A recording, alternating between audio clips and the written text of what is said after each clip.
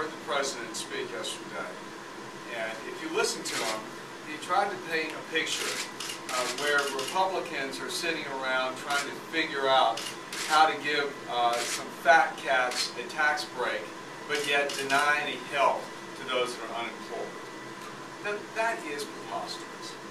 And I think that the American people deserve better out of the White House. What Republicans are about, unemployment benefits, yes. Deficits, no. And surely, out of a $3 trillion budget here in this town, we can find a way to pay for these unemployment benefits. Republicans are about trying to figure out how to pay for things around here.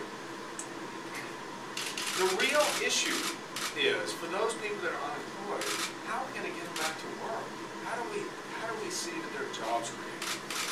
One of the big problems is we've got a Speaker of the House who said last week that somehow unemployment benefits is a jobs program.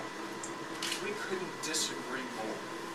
We have got to stop the programs that are being pushed by this White House majority and start getting back to a program that can actually get people back to work. Republicans have been putting forward programs, job creation plans, for the last year and a half. We've talked about giving small businesses tax breaks. We talked about making sure we stop the regulatory process that is inhibiting job growth.